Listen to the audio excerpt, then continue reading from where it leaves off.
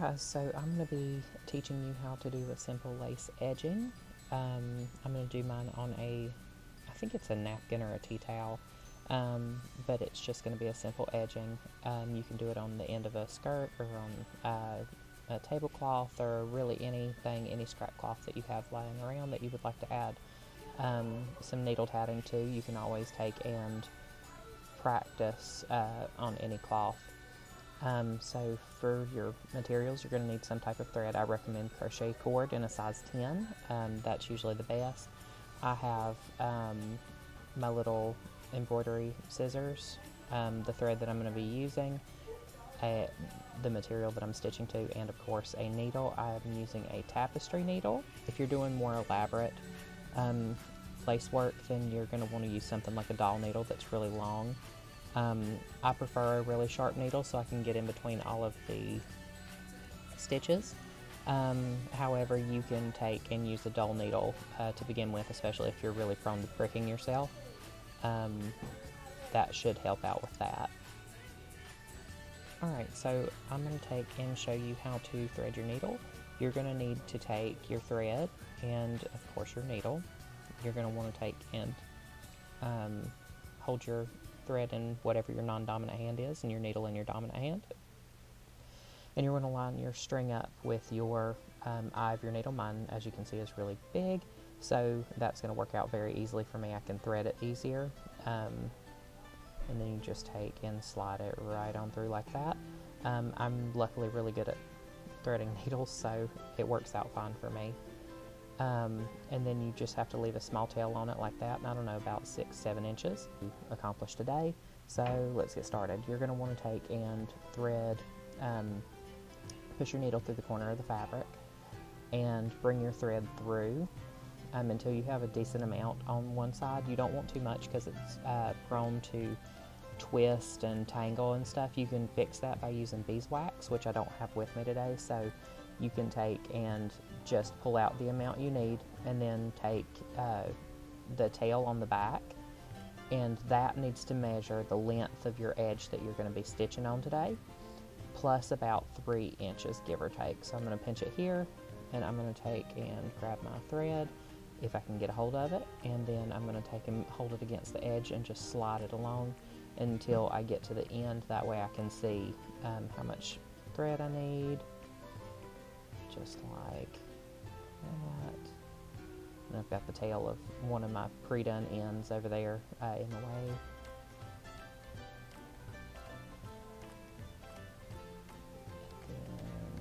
Alright, and then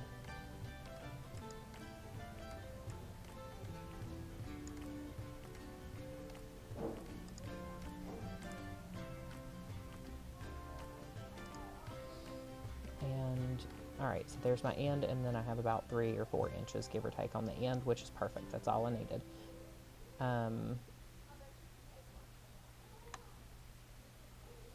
Alright, so let's get back up to our other end here, and now what you're going to do, you're going to want to make sure you tie it off, because this back thread is going to be your working thread, your foundation thread, and your front thread is going to be your working thread that's attached to the needle. Alright, so you're going to want to take and go back through your fabric like so. And what you're going to do is you're going to basically create a knot. So you're going to go back through your loop here.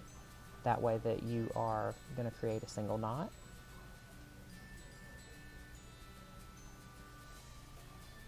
And then, so you're going to take and go through a second time, and we're going to make a double knot. And then you're just going to gently pull that tight, making sure that it doesn't get tangled in the process, because if you catch the wrong thread, you know, it could get stuck. So then you're going to give that a nice tug, and it's nice and tight, so your string is not going to slide back and forth. So you have your foundation thread on the back and your working thread on the front. However, make sure that you keep your foundation thread separate from your working thread. You don't want to lay down your work, get your needle unthreaded, and then accidentally thread up the wrong one, because it's going to make your work turn out kind of funky. So yeah, I'm going to leave that laying back there, and I'm going to keep my working thread up here. I like to make sure my stitches like anchor every about a 1/4 inch or so.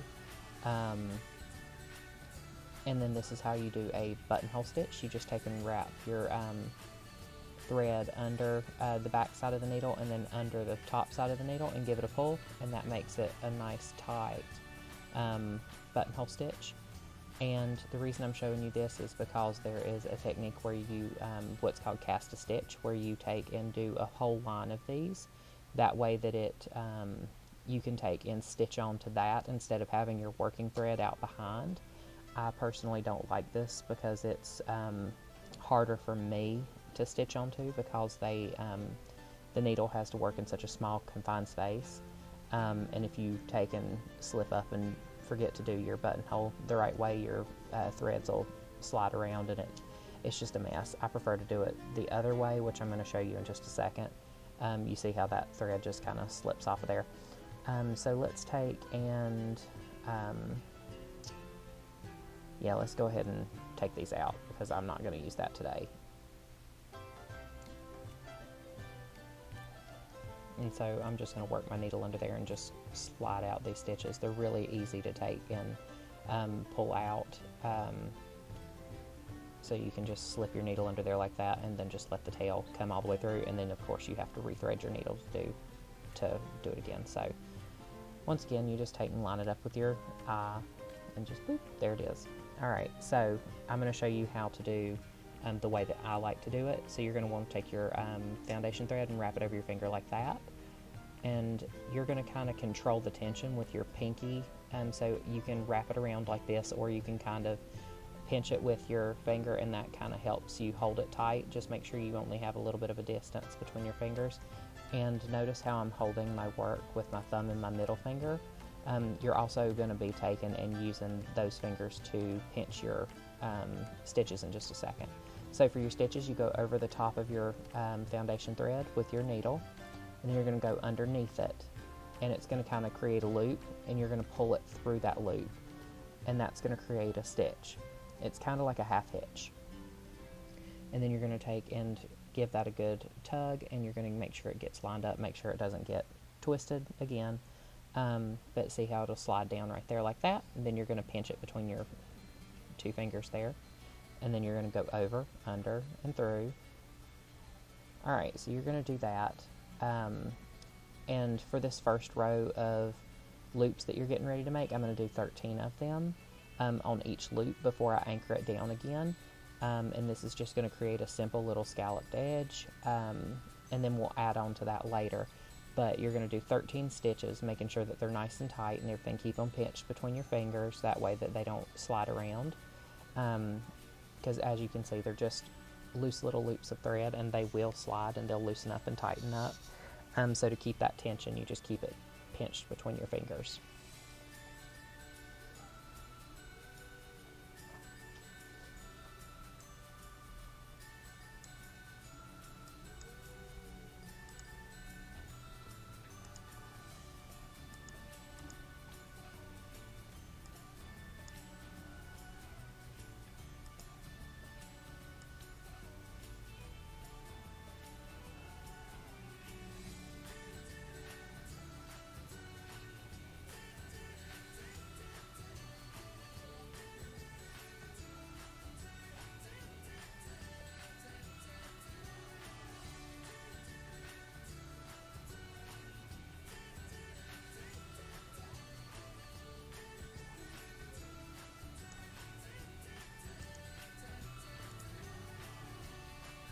Alright, so now what we're going to do is we're going to anchor it down.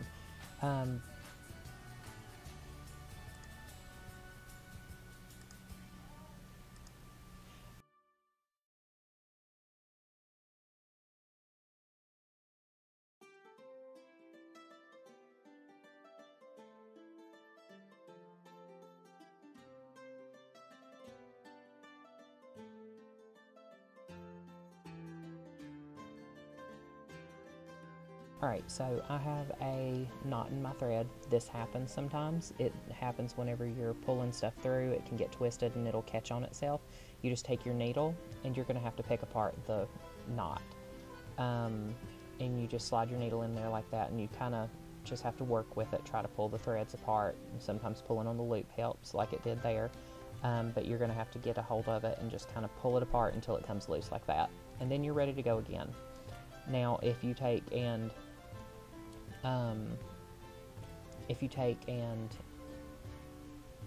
have an issue with it constantly tangling, then you can just take and unthread your needle and then just run your finger, your thumb and your middle finger down the length of the thread a few times, and that'll pull out the things. But anyway, right here I'm showing you how to anchor your stitches. So you can take and get that worked down. You just stitch through and pull, and it'll pull your loop over.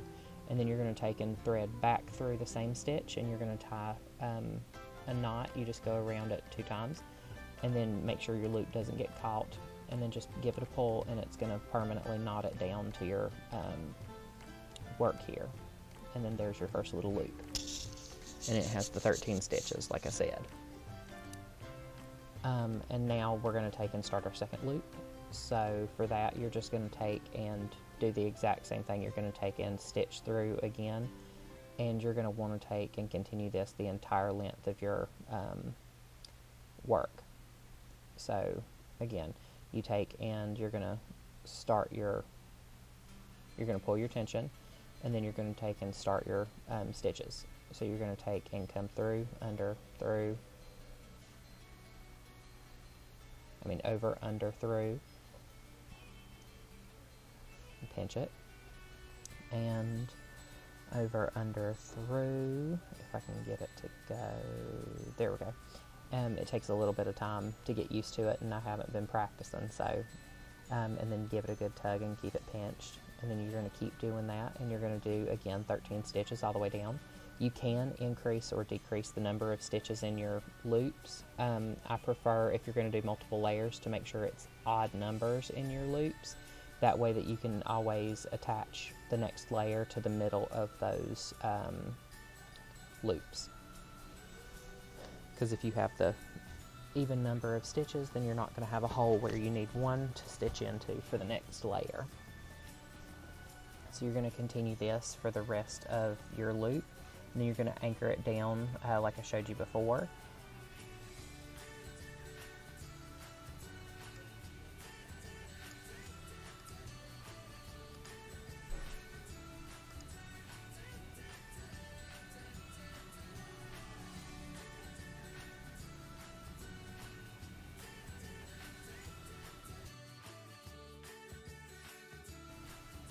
Alright, so here you can kind of see, I'm a little bit off screen, but I'll come back on in just a second. There I am. I'm showing you how these stitches slide around on the foundation thread. If you're not careful, they can stretch out really, really far, or they can be pushed really, really tight, and they can easily twist. That's the reason you pinch them, to keep them from twisting and stretching out and everything. But luckily it's easily fixable if you have a problem with that. But also, if you need to count your stitches, you can always stretch it out like this and count along your holes, and you know how many stitches you're on. It's very easy to lose count.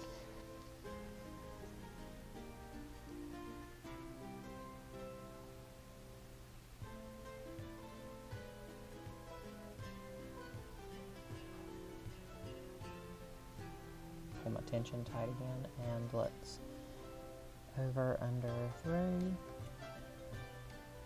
I'm sorry I'm blocking the camera a little bit here and there and going off screen. I'm using the iPad, and it's kind of perched above my hand, so it's really hard to see what I'm doing. So we are going to thread through here, and we're going to take and knot this down and give it a good tug, and then we're going to come back through that same stitch like I showed you before, and then you're going to wrap your tail around it twice, and that's going to take and give you a good secure knot.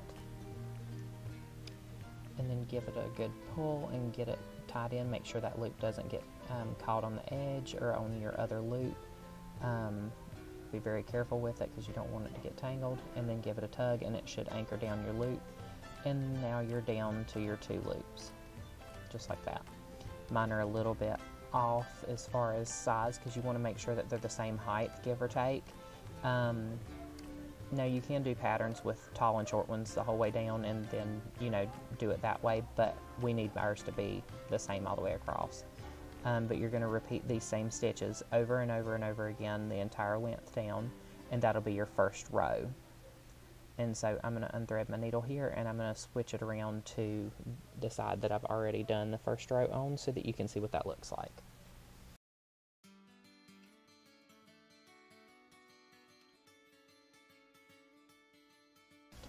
Right there it is. So that's like what the first row should look like, give or take. That was the first thing I did, so they're a little bit uneven, but they, you know, they work. So now for the second row. This is what it's going to end up looking like. These stitches are basically what you did below, except for with a fancy thing on top called a picot. This is a special kind of picot that goes specifically for lace making. Regular picots have a little loop on top. These are kind of like a bullion stitch if any of you embroider. It's kind of a ball of threads up top. So let me get my threads pulled out here so I can show you how to start. What you're going to do, when you first start at the edge, you're going to want to knot into the middle of that first loop, into that middle stitch, and then you're going to take and do your regular stitches like I showed you below. You're going to do 6 of those in a row, and then I'm going to show you how to do the picot when I get there in just a second, and then you'll do 6 more stitches, and then you'll anchor it down to the middle stitch on the next loop. Alright, so let's get this started. I'm going to grab my foundation thread and get it wrapped here. It's very easy to take and wrap it the wrong way. I do it all the time, so especially when I haven't practiced. But you're going to do the same stitches like I said before. And pardon my handiwork. Camera work, I mean. So you're going to take and go over, under, and through, and give it a good pull. Get it, I'm stuck. Get it unstuck. And pull that down.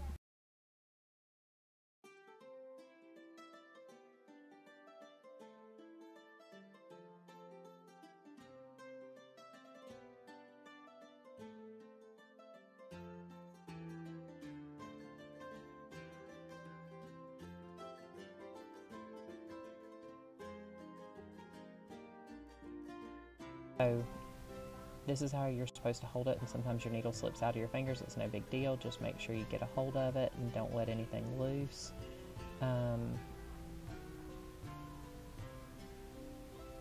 Can get frustrating sometimes though.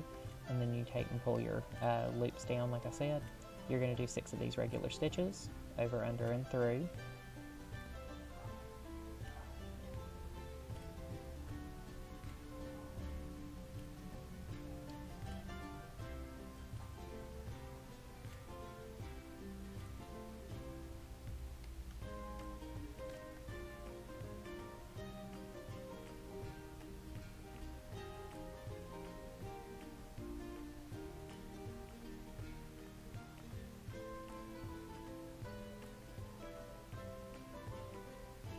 Now you could also take and just keep building up the same simple arches that we had below, but for this you're going to take and once you get to your 6 stitches, you're going to take your needle and you're going to put it inside of that last stitch that you did, and you're only going to pull the needle about halfway through, that way that you still have a length on the front, but you're going to want to take and be able to wrap thread around it. So you're going to do it just like that. You're going to take your working thread like this, and you're going to wrap it 5 times. 1, 2, 3, pinch as you go, 4, 5, just like that. And then you're going to want to pull your needle through those stitches. Don't pinch it too hard, otherwise your needle will get stuck. It's not that big of a deal, but it can make it more difficult to pull through. In just a minute I'm going to show you how to do it without having to pinch it so hard, and it'll help, because I've found that the harder you pinch it, the more large and kind of unruly your picots are. And so you're going to take, and now that you've done the actual picot part, you're going to take and pull it down tight so it's snug against the bottom, and then you're going to stitch back through that same stitch you stitched through before. And you're going to pull your thread, and that's going to anchor your picot so it doesn't go sliding around on you. And then you're going to take and continue your regular stitches and do 6 of them.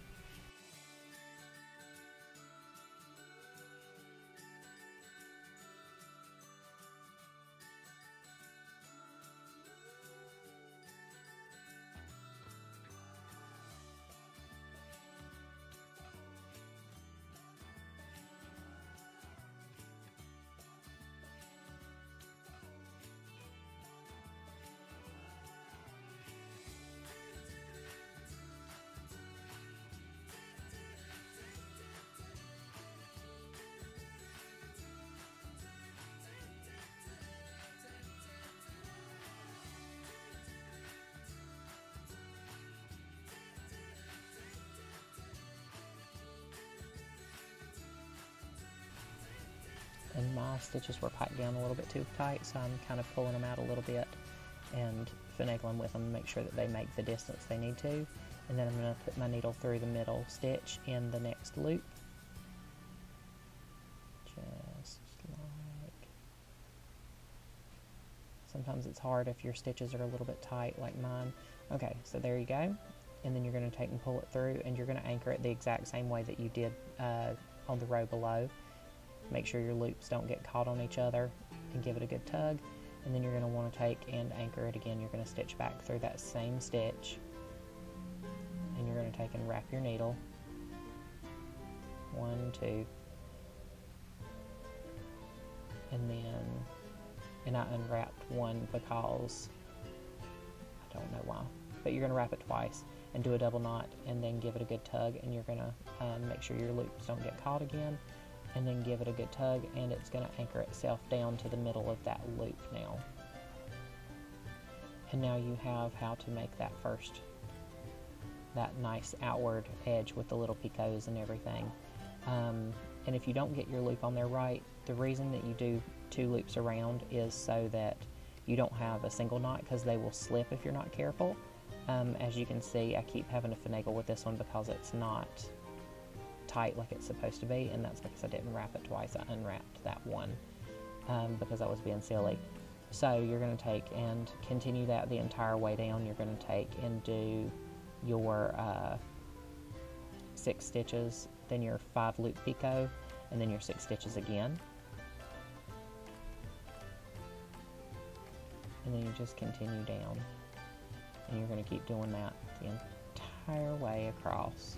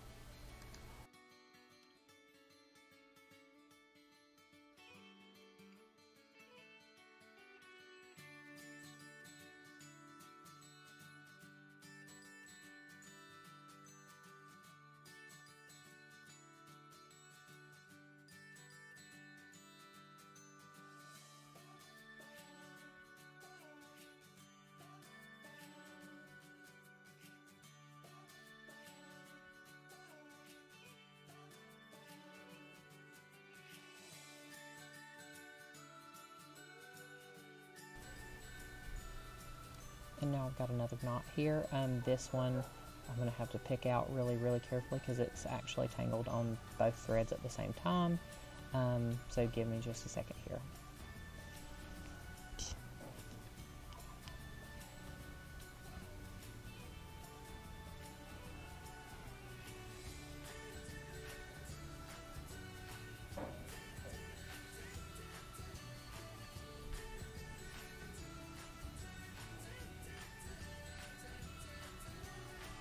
Alright, so I've made a boo-boo and stitched the wrong way, so I'm going to stitch back through and undo what I've just done.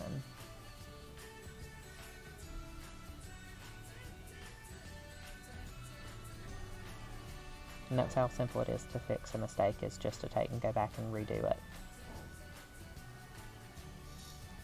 Some things are a little bit harder to reverse than others, but the general thing is you kind of jump both feet first and just kind of dive into it.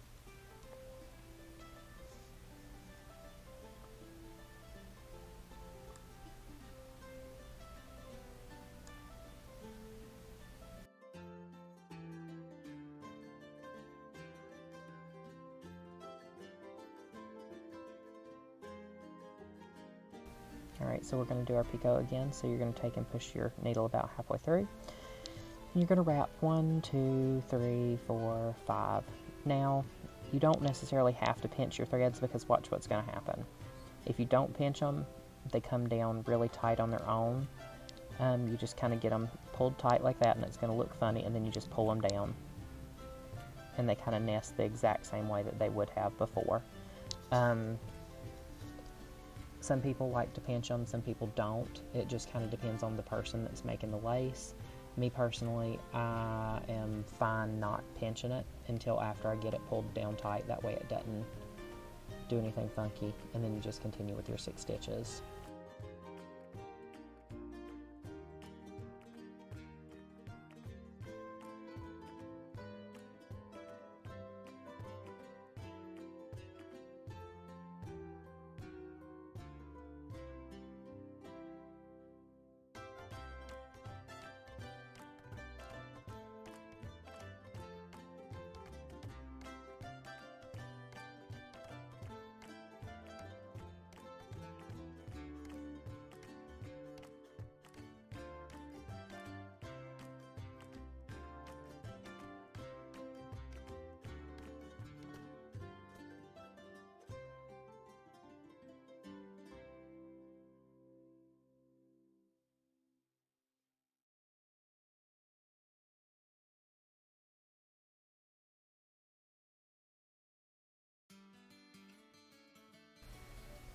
And make sure you don't go under the loop. Make sure you go through that center stitch. Otherwise it's going to shift around on you as you get it done. And you may be wondering, like, what about the corner? There's 2 ways that you can do this. Either you can account for the width of the corner and add a few stitches into a loop and just continue your band the entire way around the corner, and do the same thing for the next row as well. You just add in stitches evenly on each side of the picot. So if you only need 2 stitches, then you would just add 1 to each side of the picot. So you can do it that way, and that just makes it a very simple edging all the way around, no special corners or anything. Or you can do something special in the corner and do it's kind of like the second set of loops, the second row. But you would take and anchor it to the corner, and then you're going to chain 20, and you're going to stop along the way and anchor it to the side closest to the side that you're working, every, I don't know, 4 stitches or so. That way that it makes sure to get attached to the rest of the edging. And you're going to take and continue your 20 up, and then you're going to do that same 5 loop picot that I showed you and anchor it down, and then you're going to do the 20 down the other side. Make sure that you anchor it to the side closest to the one you're working on. That way that it is not its own independent little floppy thing. The only problem with these kinds of corners is that they're prone to stretching because there's nothing in the middle to hold them from flopping around and being pulled sideways by the edges. So you can take and after you get to the end, you can always run what's called a thread bar. So you would stitch into the side closest to you, and then run it across to the other side and put it through a stitch, and then you would take and stitch along that thread all the way back to the other side. And then you would take and work your thread through those stitches to go up a little bit, and then you would cross again and then stitch your way back to the other side, and then wiggle it back up a couple more stitches, and then throw it across again, and then stitch your way back to where you were, and so on until you go all the way to the tip, and then you can tie it off, or you can run your stitches back down the other side so that it balances out, and then tie it off at the very bottom, and it'll kind of look like a leaf. Yeah. So you can either attach the sides by doing a chain in between, which is what it's called when we do all of these little stitches like the first row, and just chain your way across until it looks about right, that it'll lay flat. Or if it's something that's going to be hanging on a dress or a shirt or something, then make sure to get your edges to lay flat. Now I'm going to show you what you need to do if you are running out of thread. So you're going to want to try to end it as close as you possibly can to the to an anchor point. That way, even if you have to undo what you were doing all the way to the last anchor point and trim it off there, that way that you you're starting with a fresh thread at a joining place. That way it's nice and strong, because you can't really join on in the middle of doing stitches. It just doesn't work out very well unless you put a knot in it, and then it's going to make it look kind of funky. So you're going to take and tie it off down here where your anchor point is, and then you're going to take and trim it off. And I'm going to use the same thread because I still have plenty of it, but you just leave it a knot like that, and I've left a small tail on it that I'll trim off. Actually, I may just work it in. But anyway, so I'm going to take my new thread, and never ever, make sure you never ever trim your foundation thread. It needs to stay the same. If you take and run out of foundation thread somehow, then just square knot onto it and continue using that same thread. Never ever trim it, because if you do, your entire work can come undone all the way to the last like few knots that you did and mess up the whole thing. So keep your foundation thread and just trim your working thread. And what you're going to do is you're just going to stitch it on to exactly where the knot is. Through that stitch right there that it's knotted to, you're going to take and leave a small tail so that you can tie it, go back through, and you're going to take and anchor it just like you did with every other loop that you've been doing. Double knots, pull it through and get it nice and tight, and then you're going to trim the little tail off that you had left behind, that way that it's not in the way. Oh, let me get that out of there. And then you're going to just continue your stitches just like you normally would. Now, I'm not far enough along to actually show you the corner, so I'm going to just not do it. If you can follow my vocal instructions that I've given you, doing the 20 stitches up, anchoring as you go, that way that it's attached to the side, and your picot, and then 20 stitches back down, anchoring to the other side, and then do your thread bars if you like, or not. I feel like that's probably accurate enough, but this video is running a little bit long, so that should get you into doing your edging. If you ever have any questions, once the library is back open to the public, I work at the Mount Holly Public Library. You can feel free to visit, and I can always take a few minutes out to take and show you how to do a corner if you like. But yeah, so until then, thank you for watching. Please like, subscribe, and share the videos, and make sure that you are looking at our Gaston County Public Library YouTube page, because there's tons of library content out there just waiting for you to discover it. And thank you for watching. Bye!